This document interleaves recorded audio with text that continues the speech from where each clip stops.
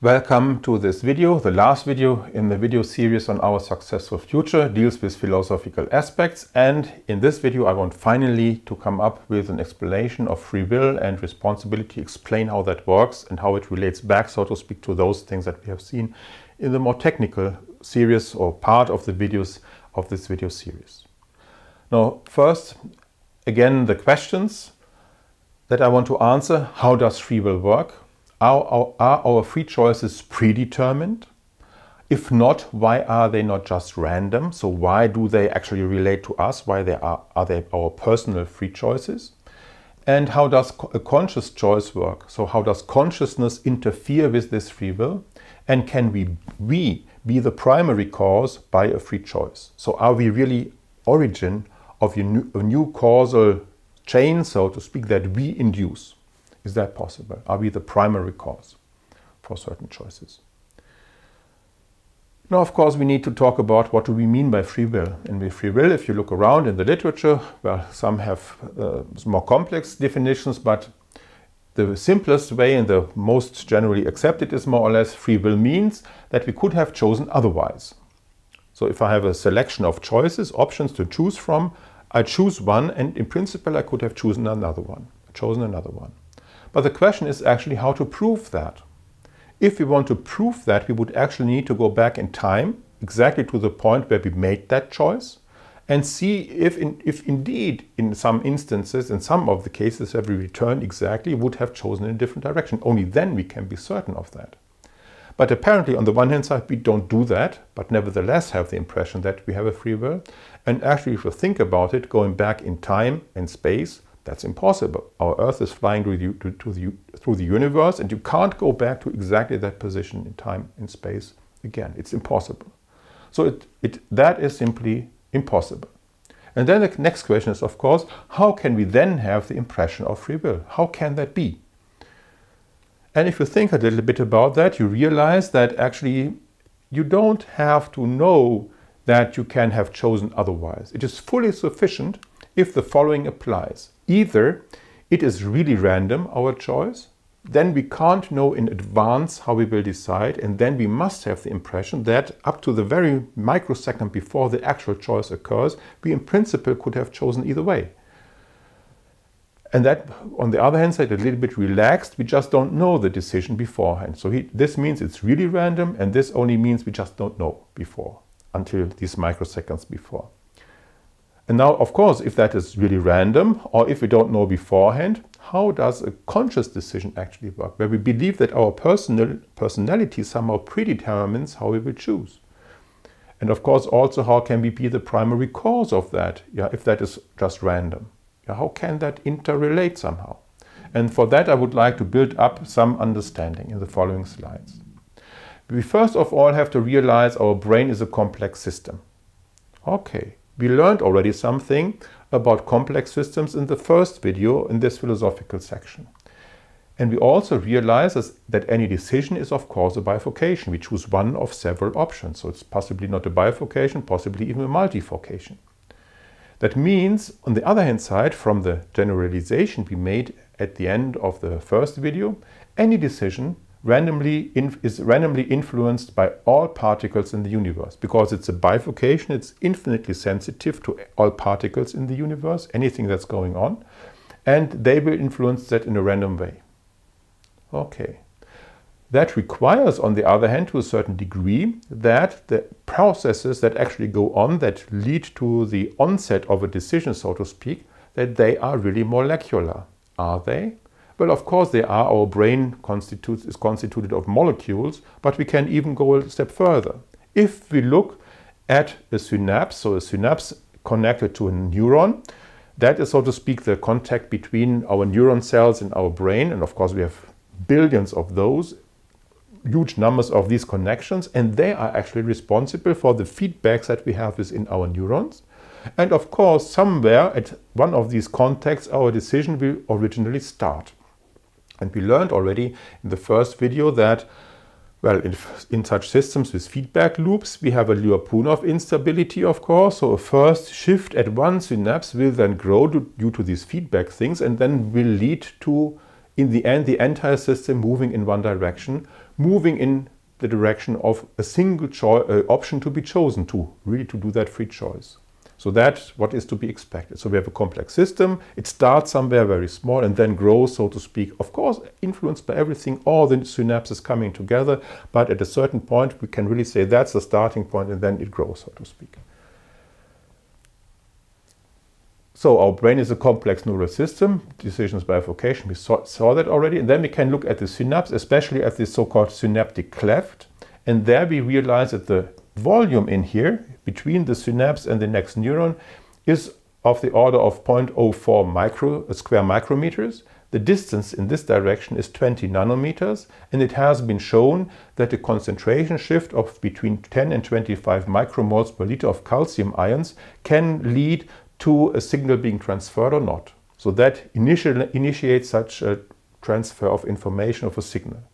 And if you evaluate that, then you see that actually it's between 7 and 20 calcium ions that make the difference if there's a firing occurring of the synapse or not.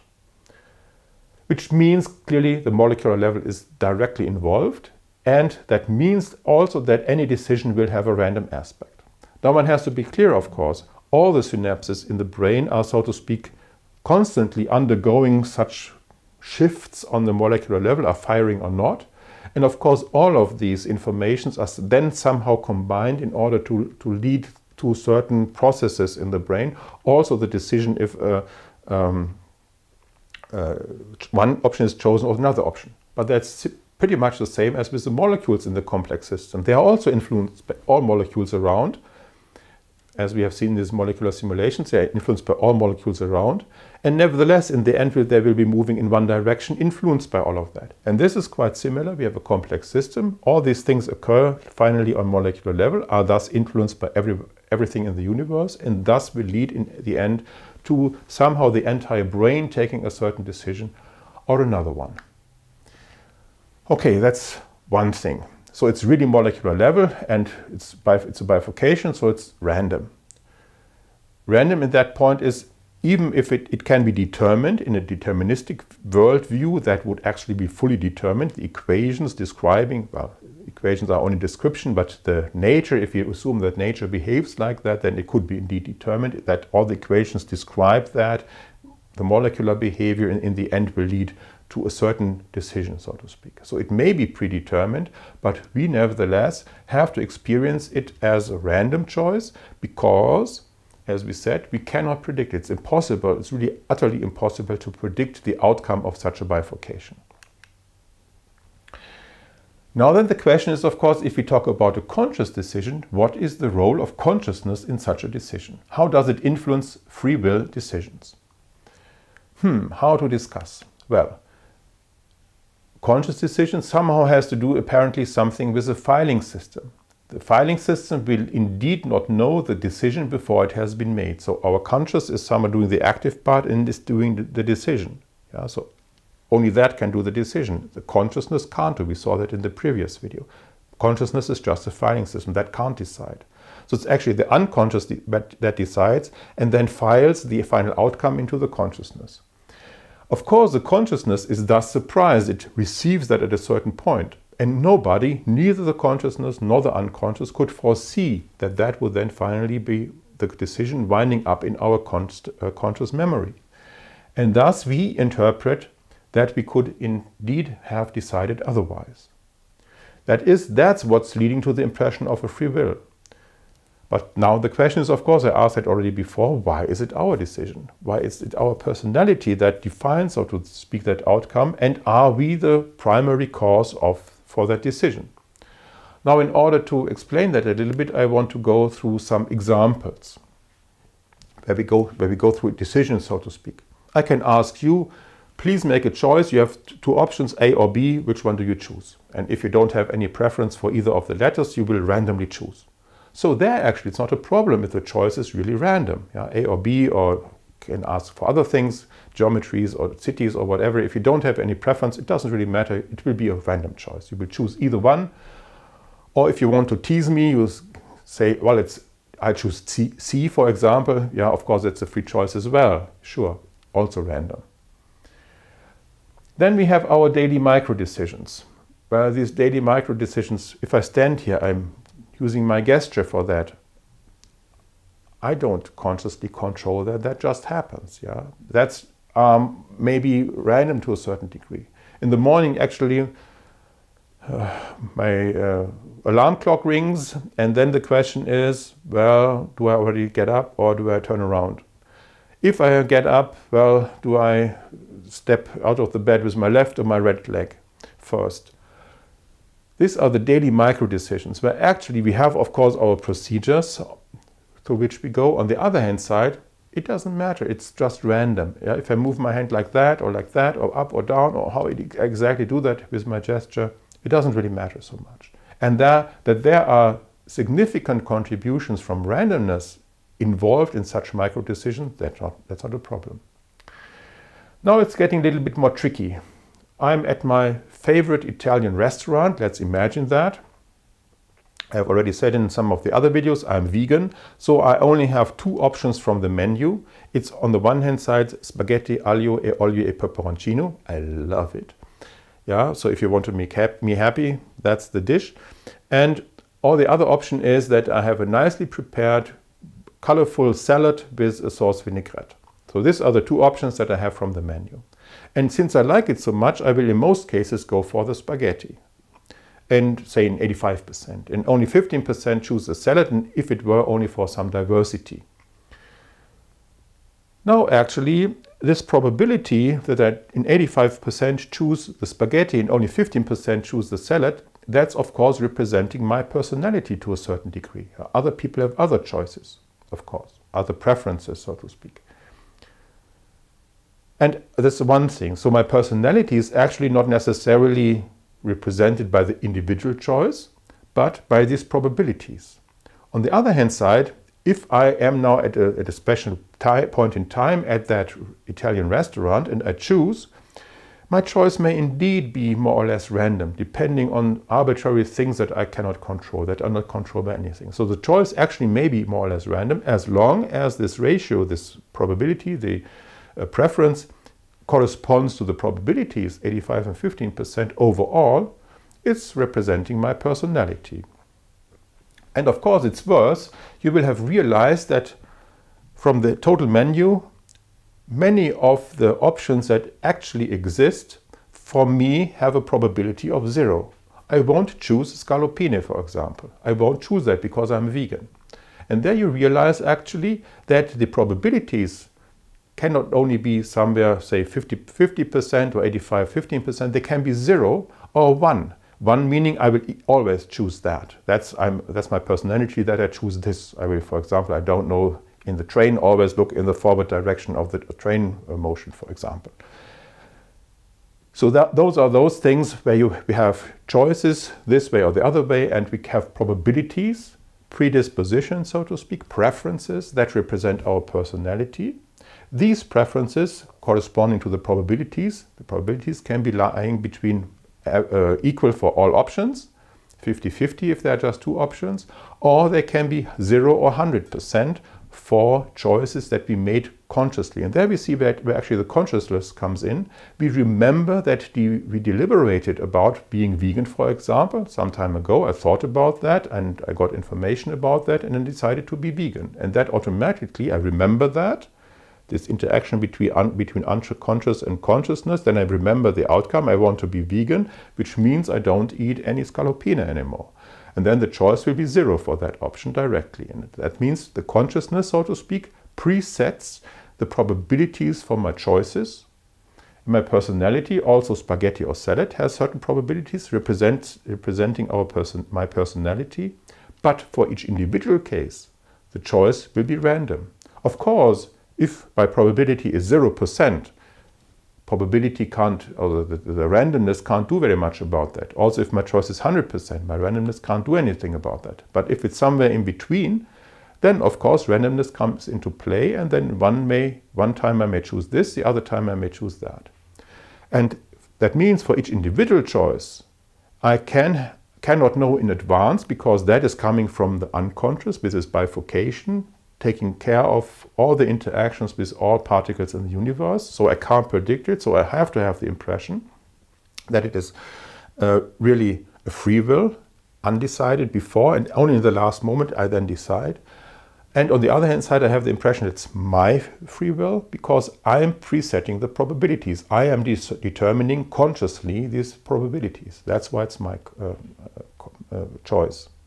On the other hand side, we also see directly that we are the primary cause because the bifurcation starts in our brain and then goes in one direction. We then choose, I choose the spaghetti, I order them, I eat them, so the consequences result from that. On the other hand side, well, what was the origin of that choice? What was that? Why did I choose the spaghetti? Well, it's just molecular. On molecular level, we realized there is no cause and effect. So there is no previous cause for the choice of going for the spaghetti. So the processes that go on in our brain, this bifurcation that then occurs, randomly initiated, that actually triggers the entire causal chain that I choose the spaghetti, I order them, I eat them, and so on. Yeah, so the causal chain really takes its start in our brain. And that's actually why we are the primary cause for these decisions and all the outcome of that. So our structure, our personality, our preferences preset the probabilities of the options from which to choose. It can be varying randomly between to 0 or 1. So it's random, but the probabilities can be 0 or 1. So then, of course, the randomness has not too much chance to influence that. And the free will is thus an intricate interplay between the randomness and our defining structure, our brain structure, which depicts, so to speak, our personality. And as I said already before and explained, we can be the primary cause because on molecular level, our decision is not predetermined. Actually, we realize from that we really need both things, the real randomness that occurs in cases where the choices are not 100% in one or the other way, because only then we can have the impression it's not always our personality. If it were always our personality, then we would know our personality and can predict what the outcome would be. But that's not how we experience it. We experience in some cases the random decisions, and that means also in such cases possibly we are not quite sure how we will choose. Well, with vegan I'm pretty sure I know my personality, I won't choose scallopine, but in these cases we actually don't know how we will decide, and so it's the real randomness that comes together with us not knowing in advance how we will decide. Now, of course, that induces also our responsibility because we are the primary starting point, the primary cause for our choices. That means our personal structure defines our preferences, and the randomness can only become active within these probabilities. Thus, the outcome of our choice is to be attributed to our personal structure. It's our structure that defines finally the probabilities and that determines, so to speak, or guide the randomness in a certain direction. Which in turn means any positive or negative feedback has to affect our personal structure. Yeah? If I do something socially not acceptable, then the feedback from society has to go to my brain structure such that the next time I come in the similar situation, I would go for the other option. Yeah? So blame, for example, or also giving positive feedback, all that has to lead to a change in my brain structure, increasing the probability for the next time or decreasing it. So it has to go back to my brain. And that's what I can directly understand. That's what is meant by responsibility. I have to take the consequences. My brain structure has to take the consequences for the decisions that are made, because only then it can feed back to my individual brain structure. So we are personally responsible because we are free and primary cause, and it's our individual personal structure that is that cause. On the other hand side, we see this is just a given. We cannot negotiate that. And that means the responsibility cannot be avoided. It always has to be feeding back to us. So we are, by this interplay between our personal structure and the randomness, it's always us who decides. It's thus us who is responsible because we have the free will, and it's our personality that limits that, so to speak, within these boundaries of the probabilities representing our personality.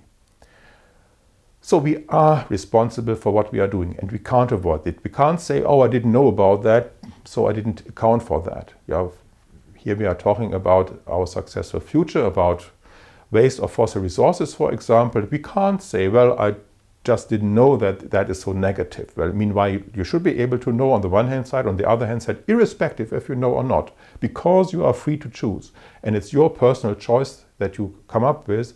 You are responsible and you can't avoid that. No way around that. You are simply fundamentally responsible. That, of course, then leads directly to ethics. Since we are the primary cause and we can freely choose our actions, we are automatically responsible. I explained that. And now we can, so to speak, see how does ethics work. And there we have to realize that typically we assume, it's one concept of ethics, so to speak, that ethics is discursive. That is, we negotiate with our co-humans about what we may do and what we may not do. So we talk, so to speak, well, for example, well, it's not really ethics, but a simple example on the streets, if we drive our car, I'm coming from here, you are coming from there, who has the right of way? How do we do that? How do we do? Yeah, and then we realize there is a way we can do that such that both have our rights and our duties, and that works out fine. Of course, it applies to all things about ethics. Yeah, what may I do in public? What may I not do in public? What can I do at home? And all these things, they are discussed. And they are represented, our current status of that is represented by the human rights that we have on a very fundamental basis, and of course mirrored also in all the laws that we have in all countries. So that is, so to speak, the result of the negotiation, how our society should work and how the outcome of this discursive ethics actually, what that results in. There are some things that are fundamental, and the basis is that everybody has equal rights and obligations. That's very fundamental, and that's also, if we negotiate with our co-humans, that is implied more or less. Everybody has the same rights, so we really have to talk to the others in order to see what they actually want and then find an agreement how to optimize our interplay, so to speak. At the same time, we have to realize in ethics that there are other things which are not negotiated, and that is a little bit difficult to understand. If you think about this discursive way, you can negotiate with everybody about your ethics, but there are some things that cannot be negotiated, and that's other boundary conditions. They cannot be negotiated.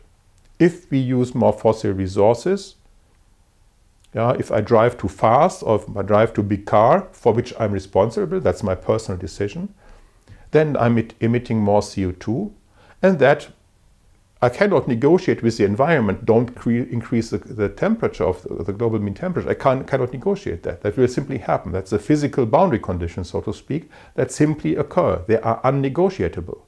And that's, of course, something one has to realize. Ethics has to take into account the fundamental physical basis, so to speak, of the interaction of us with our environment. Environment meaning the physical environment, so atmosphere, climate and all these things, but also our co-living beings that we have in our world, biodiversity, so to speak, for example. We interact with that as well. The consequences we induce in that overall system, we cannot negotiate. They will simply happen. So ethics, on the one hand side, has to take these unchangeable boundary conditions into account, and only in front of that picture, so to speak, then negotiate with our co-humans how to deal with those. And these, of course, is relevant for many negotiations that occur, for example, between more developed and less developed countries, to give just one dominant example.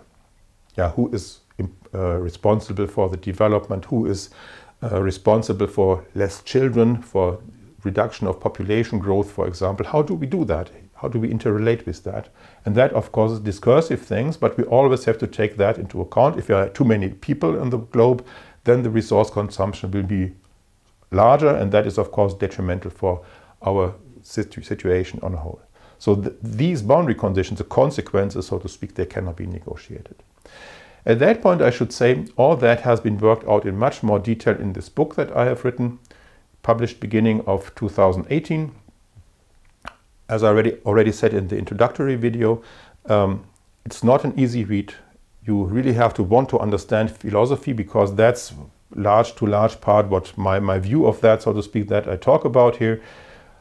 Those things I only briefly touch, the essential things I only explain in the videos, and the last two chapters are then about our successful future, how that is really related all with our responsibilities and all these things. Also all included in here, more or less. But as I said, it's not an easy read. If you love to read such things, you're of course cordially invited to buy that book and to read it. But I do not directly recommend it, so to speak, because it's really not an easy read. Okay, so as a consequence of this video, we realize we are responsible and it's our choices to be made. And keeping that in mind, we can now look back to the more technical results, so to speak. And I will only very briefly mention them. I don't go through the details again. Please have a look at the conclusions video. There they are discussed in all detail, and they also refer back to the previous videos, so the very first videos in this series, where these diagrams are discussed in all detail. So if we see that the CO2 concentration in the atmosphere is continually rising, and we see it's us who is emitting the CO2, then we are simply responsible and we have to do something about getting that curve down, so to speak, to get the curve to manage the CO2 in the atmosphere with this entire system. And this is just, the temperature increase is associated with the CO2 concentration. That's just physical boundary condition. We can't negotiate that. On the other hand side, we have to see in this triangle, and that's why I'm showing it here, that we, again, individually are responsible. We are the drivers. We elect the politicians. We have our demands that then are supplied by industry or by agriculture or whatever. So it's our demands that we have. So we are the driver behind that. We with our individual responsibility for our choices.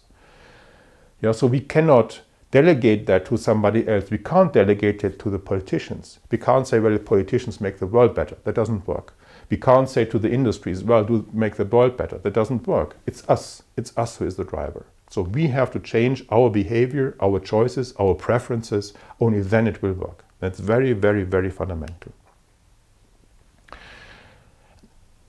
We have to regard the systems view because we see that interplay, which is worked out in more detail in the videos before. We have to see that actually, if we want to get the entire system to better behavior, we can't leave it to the free interplay of the individuals that are taking part in this game, so to speak. We have to take the systems view, have to realize that as individual we are the driver, and that we are the only entity that really has a freedom of choice. It's us who has that freedom of choice. A nation doesn't have a free will. A company, industrial company, doesn't have the free will. It's always the individual that has a free will. That has been worked out in this video, I guess, quite clearly.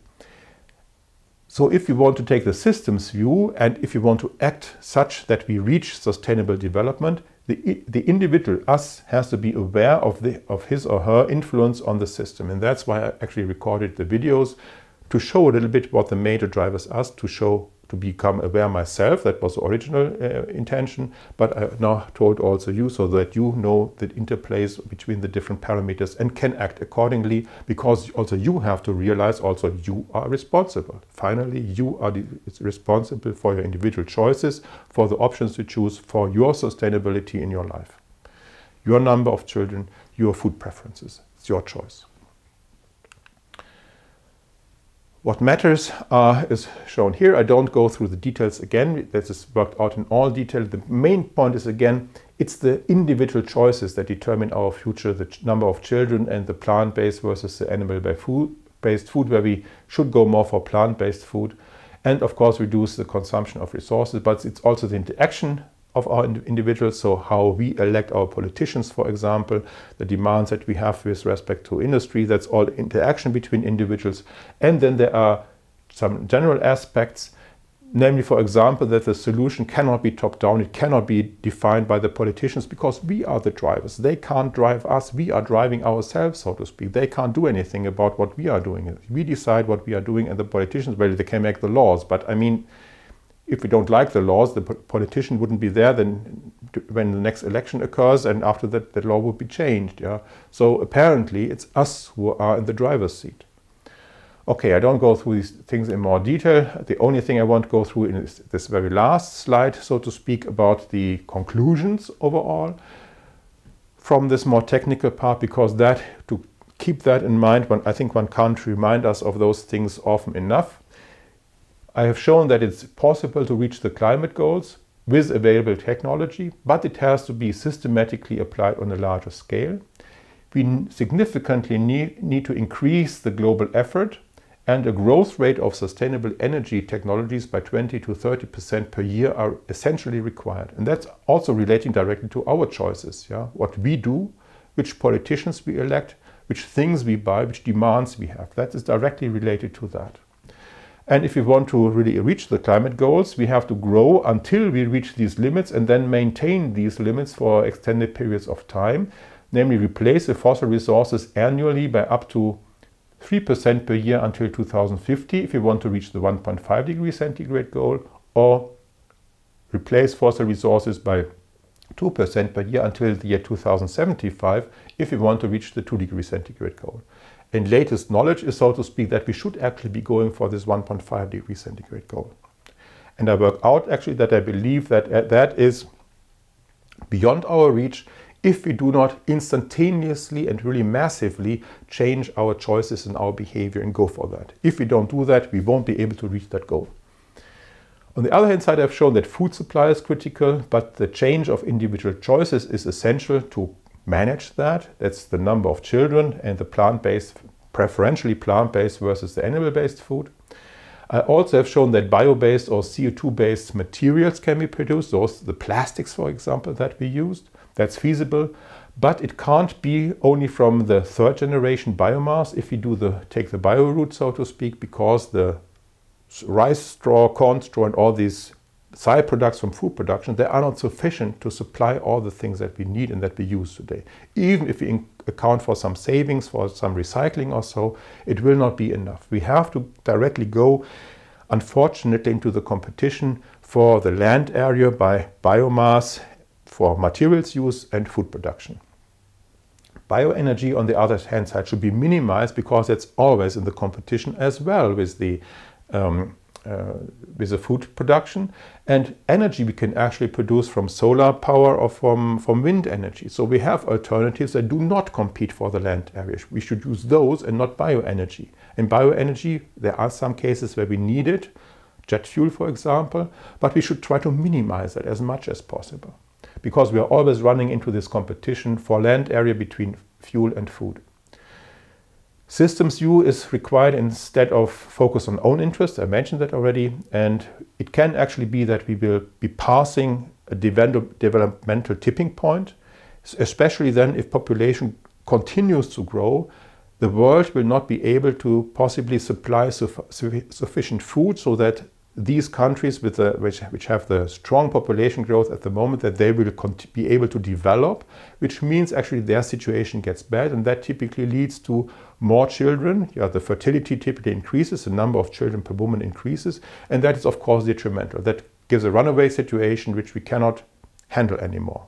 So that can occur, and that's actually why we should put all effort into developing less developed countries as much as possible, as quickly as possible, because that is only beneficial for the entire system, and also use renewable energies as much as possible, because that limits the climate, which again decreases the pressure on the less developed countries.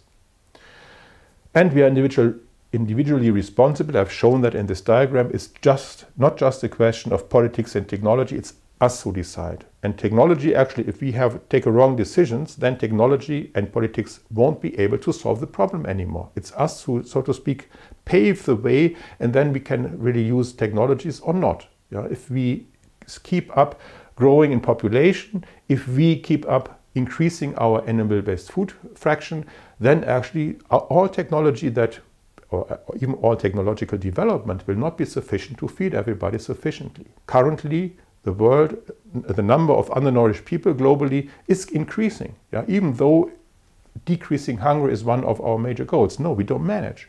Yeah? We are running out of, the system is running out of control if we don't, and we need to take control again.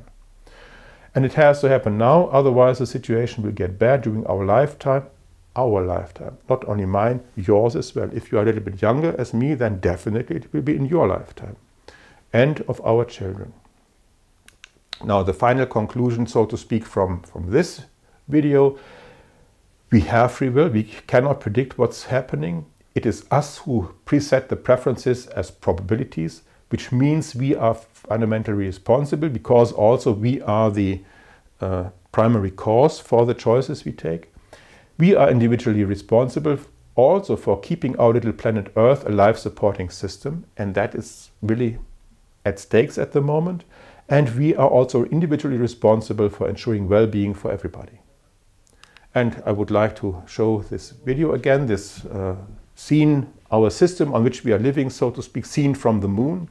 We've seen the Earth rise, and we have to realize that's really all that we got. We can't go, if you need some resource, if you are running out of a resource, we can't just go to a neighbor and ask him if he can help us out. There is no neighbor, yeah, whom we can ask. So we have to somehow manage on this system, Earth, the environment, the other living beings on this planet, which are essential also for our life, with the bees, for example, that is heavily discussed, but also with our co-humans, yeah? Migration, for example, those issues, they depend on us taking the right choices for an overall global development in the direction of sustainability and well-being, and we should be caring for that. Everybody of us should be caring. It's not over-exaggerated or some esoteric view or so, it's just our essential needs if we want to survive. Also in the more developed countries, with sufficient well-being into the future, we need to take the action as well. Okay, so that's all we got. I hope that I induced some understanding for the major parameters interrelating in this overall game. I hope, well, it's not really a game, it's our lives in the end. So I hope I could transfer some insight into these things. I'm sure that not all of you will totally agree, and of course you are free to disagree, but at least I have given you some additional graphics that show the direct interrelation, and these are, as I said, publicly available data, and they cannot really be negotiated. The only thing that you can negotiate is more or less the consequences from that, and there you can come up, of course, with other options that you may think about. Okay, with that I would like to say thank you. I hope that it induced some thinking and some insight in you in this very general topic that is so decisive for our survival. And well, I thank you for watching this video, and if you haven't seen all the other videos, you are of course cordially invited to watch them.